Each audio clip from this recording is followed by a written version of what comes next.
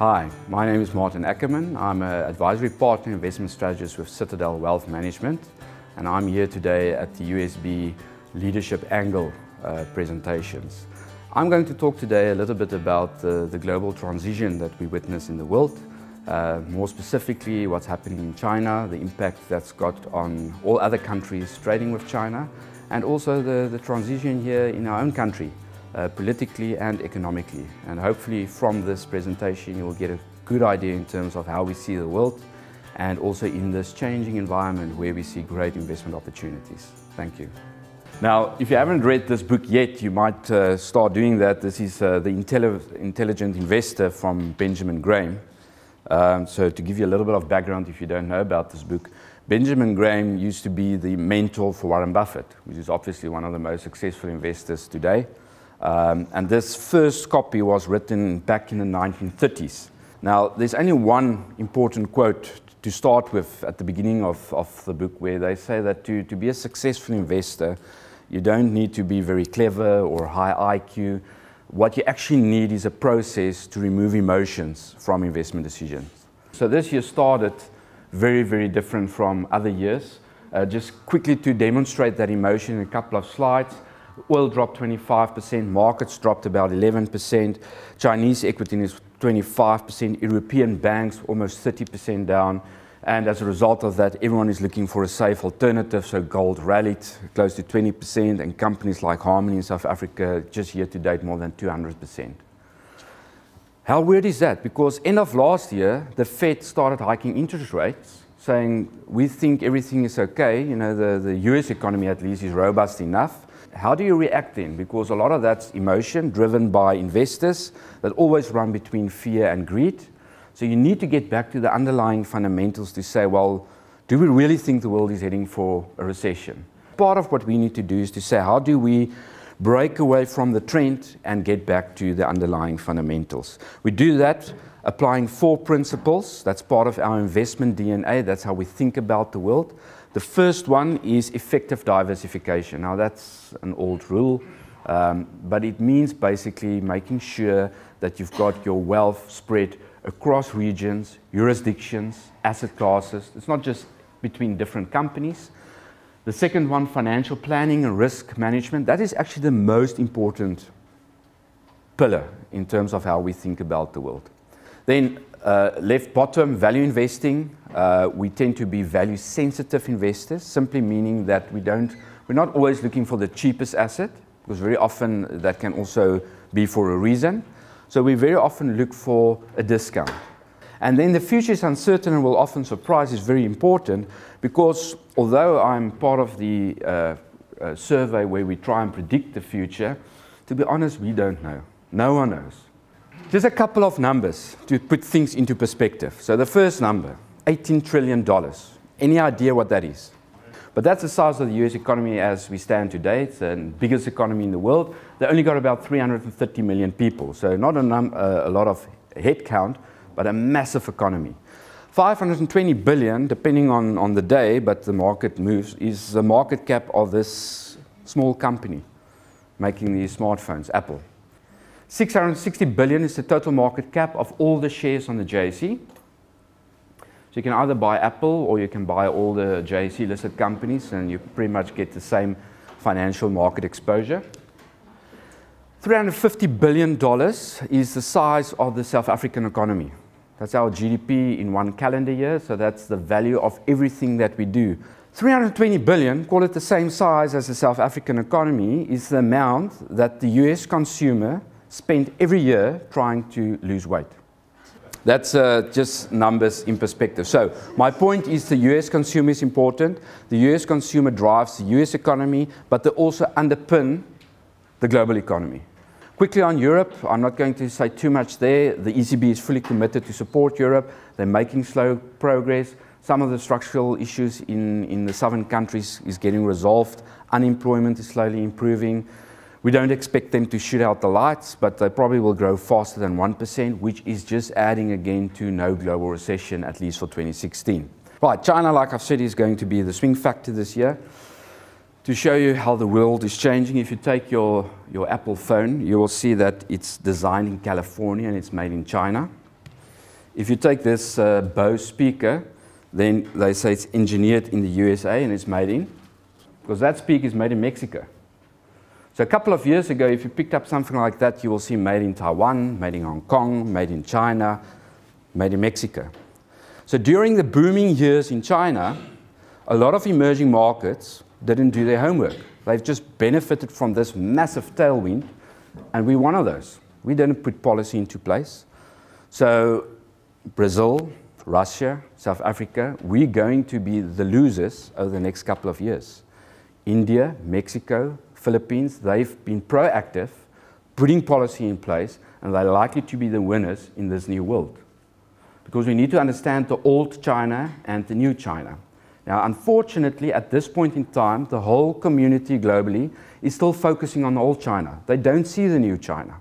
Volume terms, China is consuming more than ever. That's Shanghai, the biggest city in China 20 years ago. So to understand 10% growth for 2 decades, that's what that city looks like today. That explains an infrastructure boom and the commodities that they've demanded.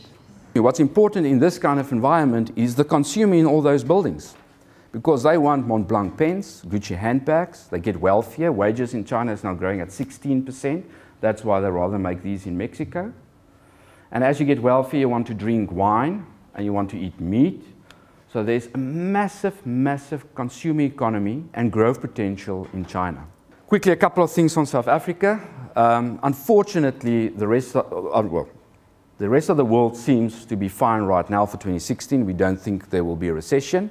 If you look at emerging markets, because we're getting punished by the fear around China, Brazil is already in recession, Russia is in recession, and in fact, South Africa is also in recession. You can pick the number, whether it's 0.5 to 0.9, what the minister said in the budget. That's recession for South Africa. That's not enough to create jobs. That's not enough to help government to balance their budget. And it's an average of our 2-speed economy. Because if you go to Umhlanga or Sandton or CBD Cape Town, that part of the economy is growing at 4-5%. But then if you look at the latest GDP stats, agriculture is shrinking by 14%. Mining and manufacturing is also in recession. Why is this? Yeah, we might say it's leadership, we might say it's policy. It's a lot of structural issues, but structural issues you address with the right policy over time, and policy is only determined by leadership. I've identified 4 of the major issues. Inequality. We've got the biggest inequality in the world. As a result of that, we understand why the second issue is prominent. Labor is not happy. If you ask foreigners why don't they open new factories in South Africa, they talk about corruption, concerns about electricity. Because that's the issue, FDI, foreign direct investment, for the past 10 years, we received the least amount of dollars relative to the size of our economy versus our peer group, which is the BRIC countries and Sub-Saharan Africa, and you can add Nigeria to that as well. And as a result of that, it brings us to the last one. If you don't have a manufacturing base in your country, what do? You either buy this at Heathrow or you import it into South Africa. This is the Global Competitive Index, which the OECD calculates every year. They look at 140 countries around the world. They look at a number of metrics. I just took South Africa's scores. I've ranked them where we're top, where we're not that great. Green, if you ask me, is the scorecard for private sector in South Africa. Some of the best in the world.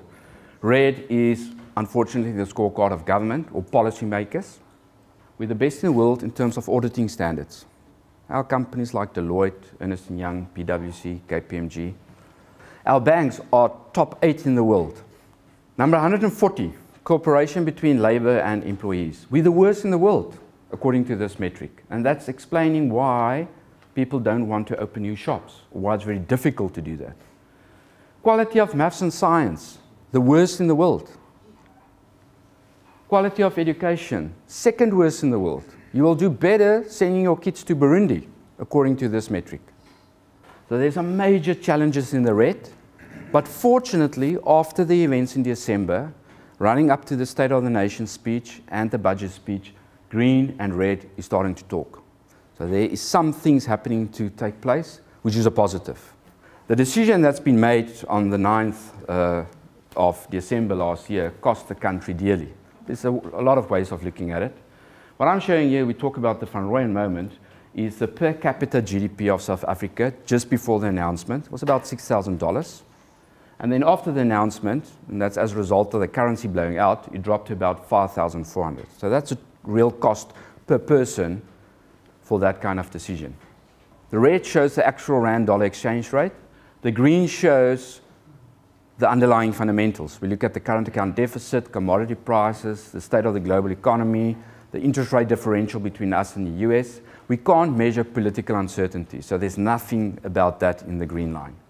Then the difference between the two gives you the blue line, and the blue line is very powerful because it tells you when the rand is totally oversold, like if you look in 2001, 2008, and again today. The rand is an emerging market currency. The interest rate differential between us and the US is about 5.5. So baked into the cake is a 5.5% depreciation every year. Unless structurally we can fix the economy, we can close that gap and our interest rate differential gets to quarter 3, then we're likely to see a slower depreciation. So on that basis, the rand eventually will get to 20 to the dollar or 30 to the dollar. But it's not in a straight line because some years, like last year, there's a lot of factors influencing it, and it actually dropped by 25%. So it's a bit of an overreaction. So what we are saying right now is the rand is likely to end this year stronger, not weaker, because we're likely to revert back to trend, and there's a couple of reasons for that. So last year, the 25% decline in the rand was caused by 2/3 foreign factors, nothing to do with the local economy. The strong dollar, because that's a cross that we reference it against, fears about China and the impact on emerging markets, and the other third was then our local issues, especially during December.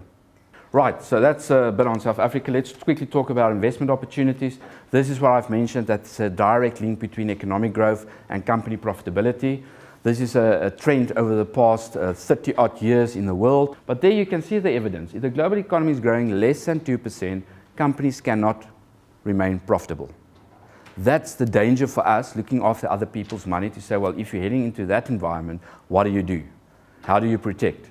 We don't think we're there yet. So this is what we buy. So we think in terms of what we buy, there's still value on the table.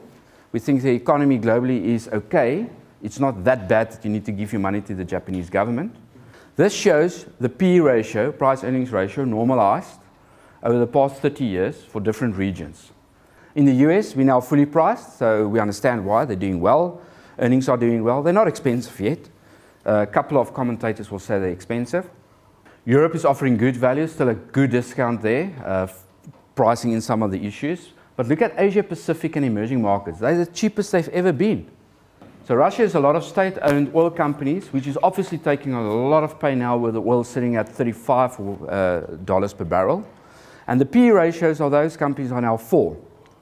So you need to be quite selective. So there's some areas pulling down valuations, but still, you can go and buy a company like Samsung in Korea, which is actually a global leader.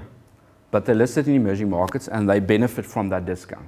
And then if you look at the last one, South Africa, we're fully priced. And the first question you need to ask yourself is, but why? Because fundamentally, the South African story is challenging right now. The JSE is becoming a two-speed equity market as well. We sit with a lot of global companies that's listed here for historical reasons or whatever, but they make money elsewhere. So they're decoupled from the local economy. So we're becoming an emerging market stock exchange of preference. So people enjoy trading in our stocks because we've got great liquidity. The currency is one of the most liquid traded in the world in terms of emerging markets. Easy in and out, well regulated. So we're a proxy for other emerging markets. So if you're a South African investor, from everything that I've shared with you today, I do still think that there's great opportunities as the world transition. Not only in this country, because we've got opportunity to buy some of these global companies. Also got opportunities to invest in the companies that reinvest in our own country, because we need that seriously. But there's also great opportunities globally, where you can buy similar companies in faster growing regions at cheaper valuations.